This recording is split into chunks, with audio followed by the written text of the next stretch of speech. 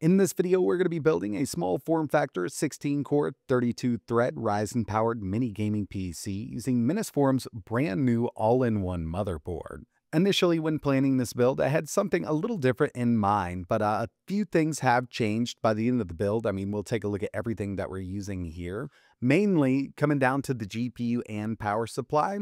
I was going to go with the B50, but I'm saving that for another video because I've got something very small form factor that I've been working on I think would make a great workstation with that card.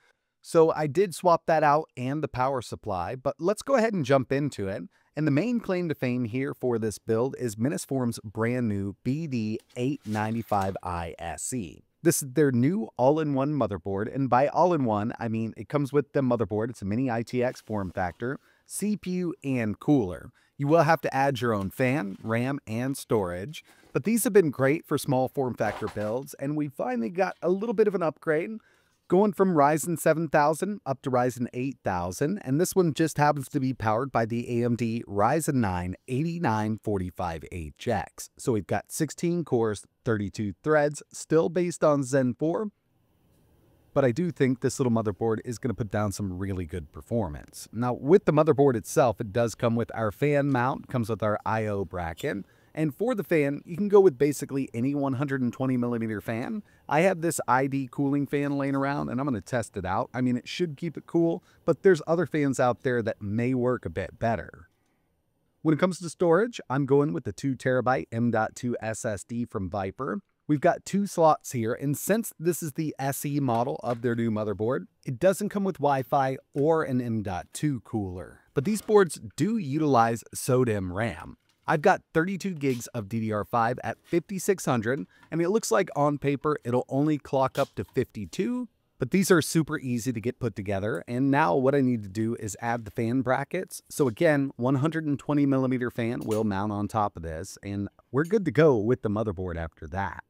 When it comes to the case I'm using, this is something I actually put together a while ago. This is a cheaper case on Amazon, and I'll leave a link in the description. It will not have that wood front panel. This is something that I did. It's just a little walnut sheet that I put on the front. By doing it this way, I will lose some airflow up front and a couple USB ports, but I think it looks good enough.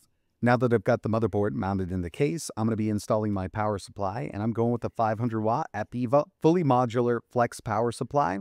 Super cheap over on Amazon. It's going to lay flat right in the bottom, and it's going to give me plenty of power for the CPU and the GPU I'm going to be using for this setup. And since I lost some of that airflow up front by putting that walnut front panel on, I'm going to be adding this 90mm fan up top. So hopefully it'll pull some cool air in and circulate it around. But one thing I love about these Minisforum boards is the cooling system here actually kind of acts as a blower style. So all of that air that's going to be pulled in over the heatsink with this installed fan is going to blow right out of the back of the unit. So hopefully everything will stay nice and chilly. We'll see how it works out in the end. So I've got everything wired up, pretty clean for what we've got here. Now it's time to talk about the GPU. And at the beginning of the video, I did mention that I wanted to use the Intel Arc B50 here. But that's going to be going in a small form factor workstation that I'll be doing a video on very soon, so keep an eye on the channel. For this setup, I figured we'd go more of the gaming route, and in order to get really good performance out of this, we do need a card that's going to be able to handle gaming.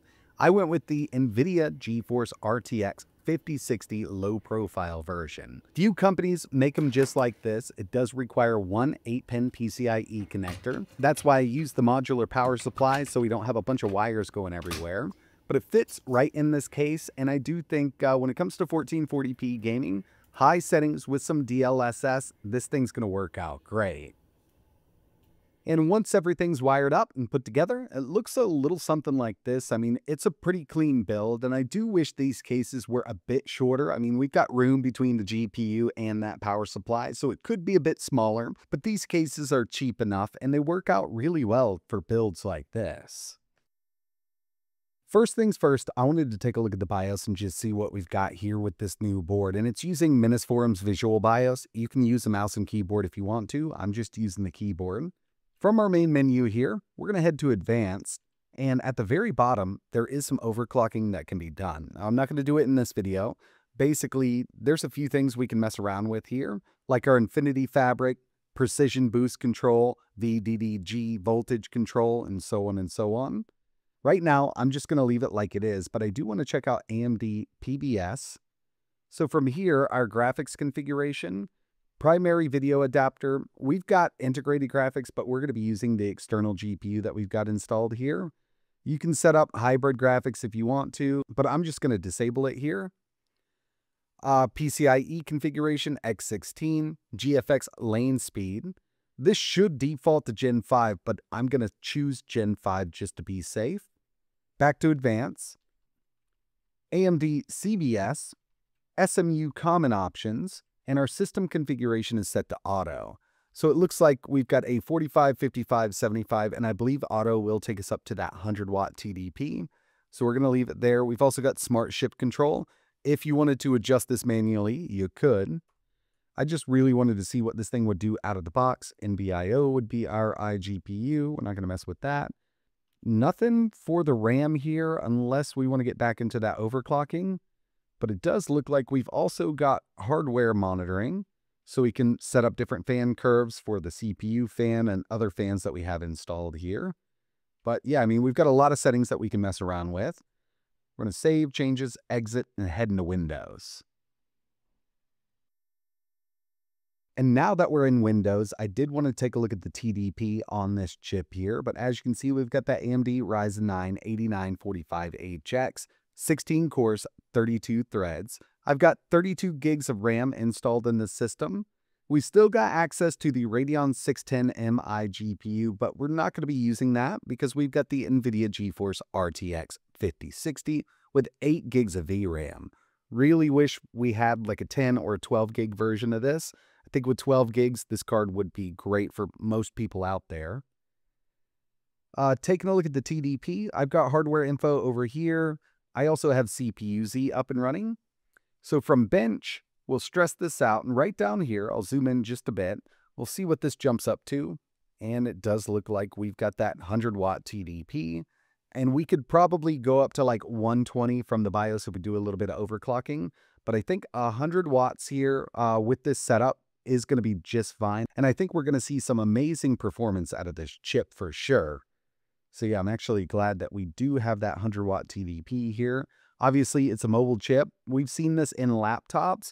And for the most part, I mean, with laptops, this is going to come down real quick. With the cooler they have here, still going to get a bit warm, even though we've got that 120 millimeter fan on it. And by the end of the video, we'll take a look at our overall temps. But I do think we should be able to hang for a very long time at that 100-watt mark. So with that out of the way, first thing I wanted to take a look at were some benchmarks. Then we're going to get right into some gaming on this machine. Here's Geekbench 6, and the power plan is set to high performance. I was actually hoping to see a higher multi-core score here, given that we've got 16 cores and 32 threads, but remember, it's still based on Zen 4. Either way, we got a single of 2,848 and a multi of 15,969. Checking out 3D Mark Steel Nomad, total score of 3,180, and our FPS was 31.81. And the last one I ran here was 3D Mark Time Spy, coming in with a pretty impressive 13,471. I mean, given that we've got an RTX 5060 here, the low profile version, this isn't bad at all for the form factor. But these are synthetics. Now it's time to take a look at some real world gaming. First game we have here is Spider-Man 2. We're at 1440p high with DLSS set to quality. And this is doing better than I thought it would on the RTX 5060, but I'll tell you, most of the time when I test this card, we've got a lower end CPU. Given that this is a mobile chip, I mean, it's definitely putting down some really good performance, and you can see from Afterburner, we're up to like 91 to 97 watts on the TDP, and so far, temps are staying pretty steady. I also wanted to test out Doom the Dark Ages, and I know that this will run at high, but unfortunately we've got the RTX 5060 with only 8 gigs of VRAM. With this game set at Ultra, it uses a little over 10 gigs of VRAM, so we just can't do it there. Taking it down to medium is kind of where it's at with DLSS set to quality, but with it set up like this, we're seeing an average of around 76 FPS. I had a couple issues with Borderlands 4. Now, originally, when I went into this game, it was performing just like this, but as soon as I got in the battle, it really fell on its face. I'm not sure what was going on, so I just rebooted the system, got back into it, and we're pretty steady here. But this is one of those games that I personally think still could use some optimizations, because in some cases, just for a couple split seconds here and there, it does dip under 60 FPS. The RTX 5060 paired up with the CPU actually handles Marvel Rivals fairly well. We're at high settings with DLSS set to quality. Would be nice to lock this down at 120, and at medium settings you definitely can, or if you don't mind using a little more DLSS, you could. We're seeing an average of around 94 FPS. And finally, Cyberpunk 2077 1440p Ultra with DLSS set to quality. This is also performing really well. By the end, I had an average of 78 FPS. And keep in mind, through all of my testing here, we didn't use any kind of frame generation. We've got a RTX 5060, so we can use DLSS multi-frame gen up to X4, and it will tremendously increase your frame rate, but they're fake frames, and it's really up to you.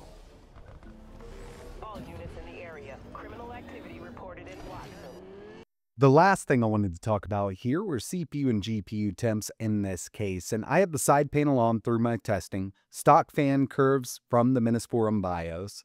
On that Ryzen 9 8945HX, our average CPU temps while gaming was 79, maximum recorded was 91. As for the GPU, this low-profile RTX 5060 does get a bit hot, so adjusting the fan curve there from a third-party app like Afterburner would really help out. Average temps while gaming were 78 degrees Celsius, and the maximum I recorded was 84. So adjusting those fan curves, or maybe not blocking off the front of this case and adding a couple fans, would definitely help out with cooling. But overall, I still think it's a really solid setup. I didn't hit thermal throttle with it, and I mean, I was able to play everything that I wanted to with it.